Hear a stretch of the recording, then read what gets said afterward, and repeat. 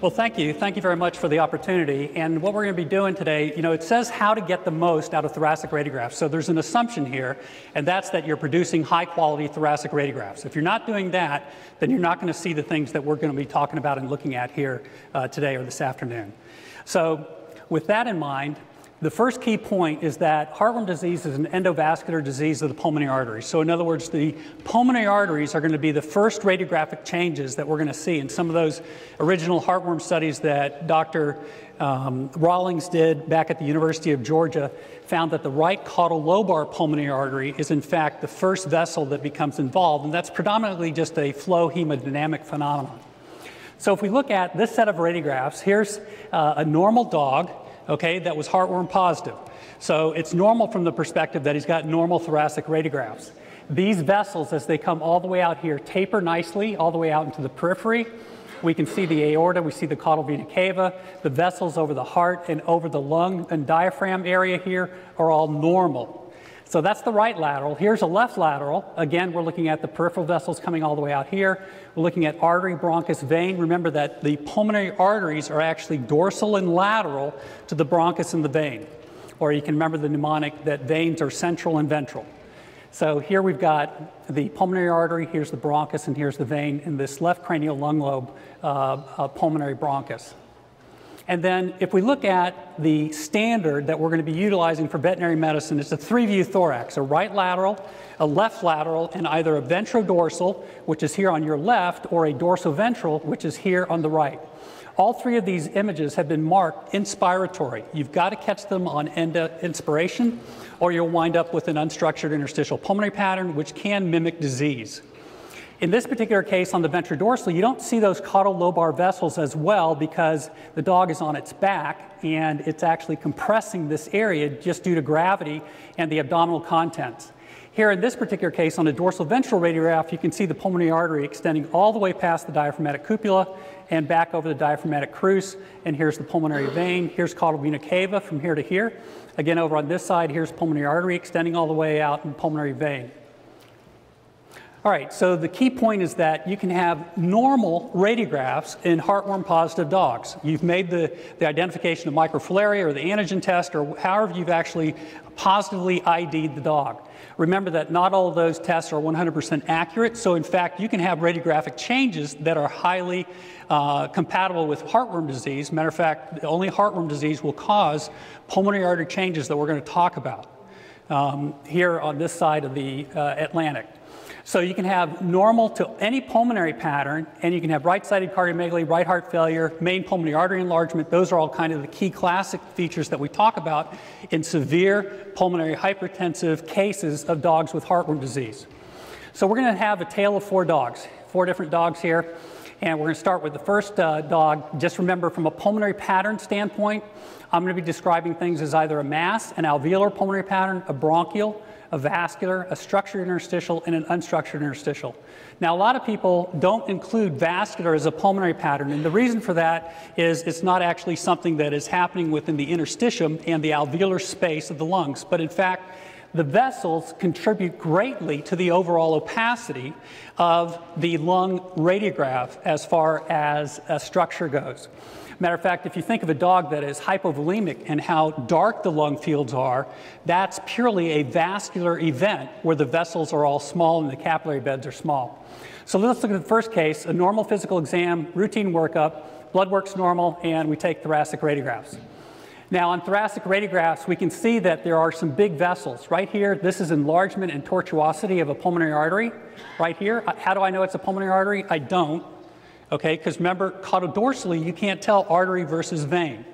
So at this stage in the game, I'm highly suspicious because veins don't do this. Arteries will, veins do not. Even in dogs with chronic congestive heart failure or left-sided heart failure, the veins will not become this type of thickened, irregular, and tortuous. Here's also some big vessels, big vessel here coming over the diaphragm. Remember, the lung extends over the diaphragm to this region right here. And this is a very thin section of lung, so you can get a great idea as to what is actually happening within the pulmonary space in this thin section of lung right in through here. So here's the left lateral again. We've got some very large vessels here, much bigger vessel. We're just seeing right side versus left side here in this left lateral. And then when we go to the ventrodorsal radiograph, we pick up this tortuous vessel that's still enlarged. It actually thickens out here. Normally, this vessel should taper, should be straight, and should come out to a single point. It actually is very tortuous. It's got blunting associated with some of the branching. It's got big vessels associated off to the side. This is an end-on vessel, not a pulmonary nodule or metastatic lesion. And you can see that these arteries are enlarged and tortuous. But the dog was normal on physical examination. Now, if you went back and kind of re-listened, you might hear something as far as his lung sounds go. But from just a purely physical exam standpoint, he might be slowing down when you try and jog him, 12 miles or whatever. But the reality is that you can have a normal physical exam and wind up having changes like this. Or you can actually have a dog that's coughing and have normal thoracic radiographs. So the key point is that the earliest changes are in fact going to be pulmonary artery changes. The pulmonary arteries become enlarged, tortuous, and it may just be the peripheral vessels, and the right caudal lung lobe is the first one to actually become enlarged. So case number 2, normal physical exam, history of a cough, and we took thoracic radiographs. And in this particular case, we're starting to see much more enlargement of the vessels, but we're also starting to get a bronchial, this is thickened airways right in here, and then this whiteness in between is an unstructured interstitial pulmonary pattern. So we're getting not only a vascular pattern, but we're getting a bronchial pattern, and we're getting an unstructured interstitial pattern. So we're seeing that heartworms, in fact, can cause multiple patterns, different lung patterns, and it's all related to the same disease. This is the right cranial pulmonary artery, as far as this big vessel right here, and you can see it abruptly terminates. This is blunting, okay, or termination tortuosity associated with that vessel that's enlarged. Again, just looking at it left lateral, you can see these big vessels superimposed over the rib shadows right in through here, and big vessels coming out here. This is a big vessel end on. This is not a pulmonary nodule or met, and here's another big vessel end on. And then looking at the ventrodorsal radiograph, now, in our particular case, if you're using digital radiography, we usually start right lateral, then go VD, then left lateral. And what winds up happening is, since we lay them down in right lateral to begin with, they get atelectatic on the right side, so you see this mediastinal shift to the right, or the atelectatic side. That's purely related to how we actually take the radiographs. Okay, it has nothing to do with this dog's disease at this stage in the game. But he's starting to get main pulmonary artery enlargement right in through here. And I wouldn't say that he's actually got severe right ventricular enlargement, but he's definitely got the mediastinal shift, which again is just related to the atelectasis. So the key point is to remember that when you get heartworm disease, you can have an allergic reaction that will result in a bronchial pattern and an unstructured interstitial pattern. And it's purely due to the eosinophils. So these eosinophils can set up an eosinophilic pneumonitis. And again, that's the unstructured interstitial pulmonary pattern. All right, here's case number 3, increased respiratory rate, a history of cough, eosinophilia, and thoracic radiographs were made. And in this particular case, what you see is a diffuse bronchial pulmonary pattern. Now, I delineate that. Remember, we had some big vessels. The big vessels were kind of coming out to the side here and coming back here in the caudodorsal lung fields. But now in this case, if I look at it, I can see lots of lines, which are what are, the old term was the train tracks right here. See lots of rings all the way out here in the periphery, rings here. And again, I want to look thin section of lung. So down here in the periphery, we see lines coming all the way out. That's thickened airway wall. That's purely airway wall thickening. This is just the left lateral then. Again, we see some rings and we see some thickened lines as far as the airways go. Again, here's a nice ring, here's a nice ring. This is thickening of the airway wall coming all the way out.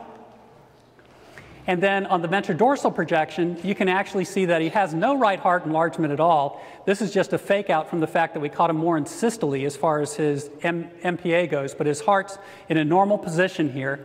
And what I'm using to tell that is the apex is here over on the left-hand side versus the case before we saw the apex was right there centrally positioned and the right side of the heart then was shifted over towards the right. So in this particular case, we don't have any evidence of a mediastinal shift. But we don't see a lot of pulmonary artery enlargement either.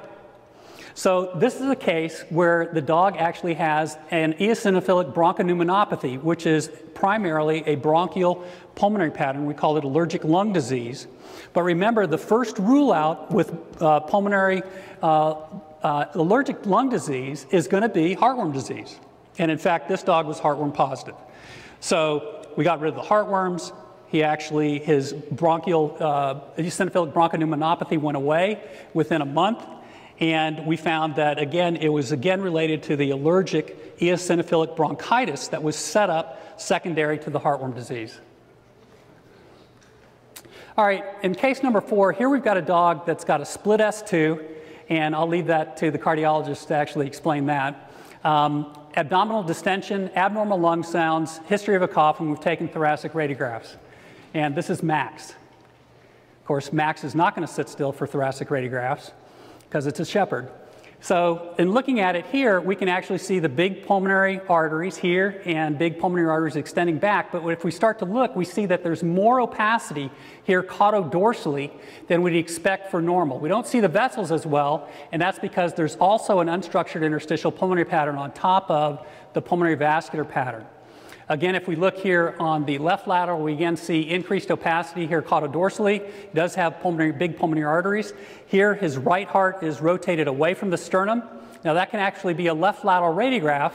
If we look at the right lateral radiograph, the heart is actually right next to the sternum and the apex is in a normal position. If the heart rotates away on a right lateral radiograph, you know you have severe right ventricular enlargement. And in this particular case, we've got a whiteout as far as the abdomen goes. So this dog had ascites. He's got pulmonary arteries that you can drive a truck through, okay? This is all pulmonary artery going to his right caudal lung lobe, and then it abruptly terminates. There's his pulmonary vein. And this is a huge pulmonary artery coming to his left caudal lung lobe, and then it abruptly terminates. He's got a main pulmonary artery segment, and he's got right ventricular enlargement that we see here that we didn't really appreciate on the lateral radiographs. So when you fill in this space between 6 o'clock and 9 o'clock, and you get that reverse D appearance, that's when you'll actually wind up seeing the right-sided cardiomegaly and severe right-sided changes that you would pick up on echocardiography. So the key point is that cardiac changes do result, but it's an end stage. It's after they get pulmonary hypertension. So the vessels actually become thickened to the point where they're restrictive, and then as they restrict, the actual pressures go up. They get cor pulmonale, they get main pulmonary artery enlargement, they get right ventricular enlargement, and right heart failure, leading to ascites, caudal vena cava enlargement, and pleural effusion. Now that dog did not have pleural effusion yet. Typically they'll get the ascites first. So the main point to these different presentations is that anytime you have a heartworm positive dog, the actual thoracic radiographs could be totally normal or they can be totally abnormal. And it kind of depends upon how you're picking up on the physical exam the different features of right-sided heart failure and or changes related to the pulmonary tract. The cardiac changes are typically secondary to cor pulmonale, so the pulmonary vascular changes occur first. And the final point would be that when you're taking these radiographs, one thing that you have to do, and we don't have an ideal situation here, is actually dim the lights, take 3 views, and make sure you evaluate the pulmonary artery and the vein. They should be a 1-to-1 relationship as they go out into the periphery and taper. So the earliest changes we're going to look for are going to be pulmonary artery changes. And that specifically is going to be what we're going to look for in the dog, is the pulmonary vascular changes first, and then the other changes that follow along. And probably the final point I would make is that you can have aberrant adult heartworm migrations, which is rare, but they can wind up in arteries that are totally unrelated to the lung system, totally unrelated to the heart. They can wind up in the brain, can wind up in the hind leg and actually cause a hind limb lameness. So just remember that if you have an actual heartworm positive dog and you've got something else going on in the periphery of the dog, you could easily have aberrant adult heartworms out in those vessels. Thank you.